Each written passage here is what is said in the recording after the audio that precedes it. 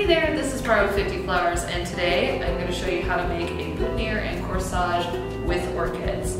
You can use them on their own, but I am going to show you how to design it maybe with some other things. So I've got this awesome Phalaenopsis orchid right here. I've got my spray rose, and I've got this leucadendron that I think I'm going to pull apart and use for greenery. So to make the boutonniere, I am going to tape it. And then for my corsage, I am going to glue it onto this slat band. I've got my glue, my snips, I've got some ribbon, and then I've gone ahead and already just cut off some segments off of my wire. And that's what I'm going to use in my boutonniere to help make my orchids go where I want them to.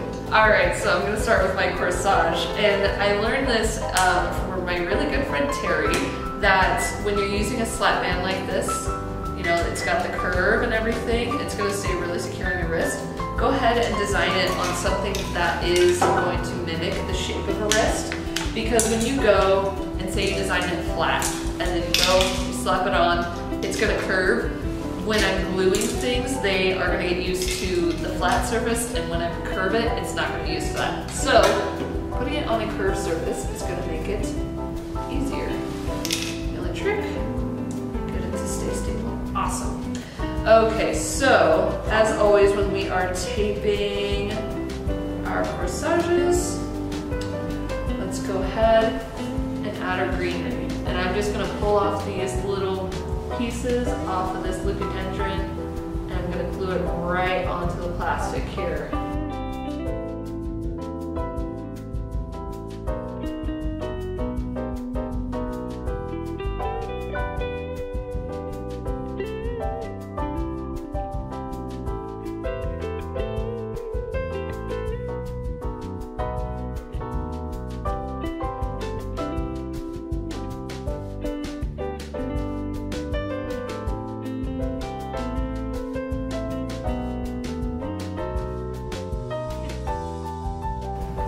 With an orchid like this, you're not gonna, you can tape and wire it like before, like you would with a rose or a carnation, but with an orchid you really want this bloom, and because they're shaped that in that different way, I'm gluing it straight to the surface here.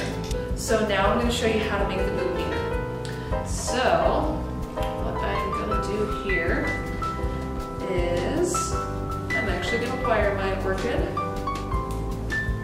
And the way I do that is I take my little piece here, and I know some people, they'll bend this into the U shape, and they'll go through the center of the orchid right here. That's one way to do it. And just delicately poking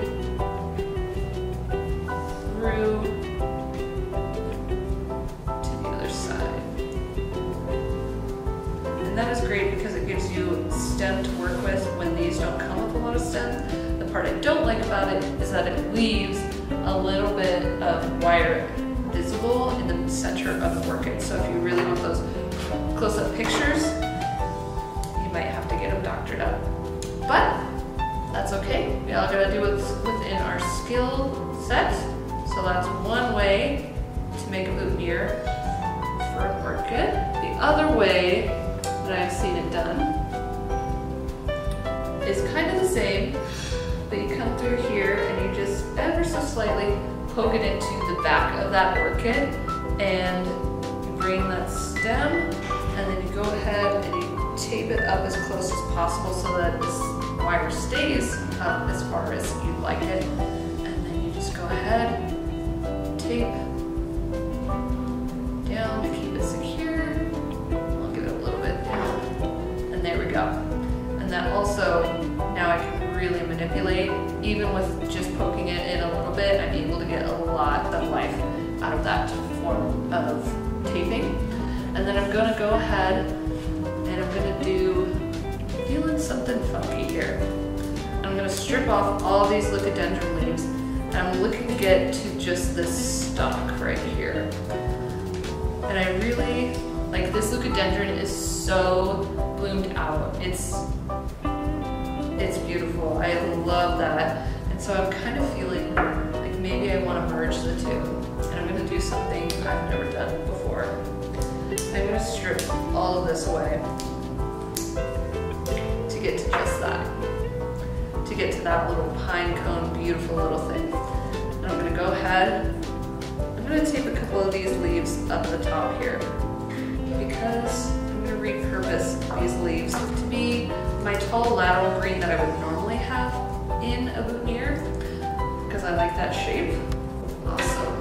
Okay, and now I'm going to marry the two.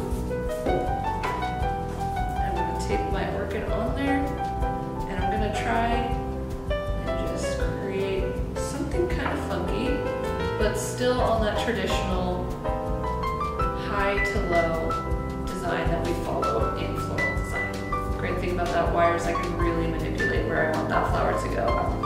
Now I think maybe just for a trifecta, because again I do like to design in odd numbers, I'm going to add this little rose in here. I'm just going to open it and just make it look like maybe I just trimmed it off some bush.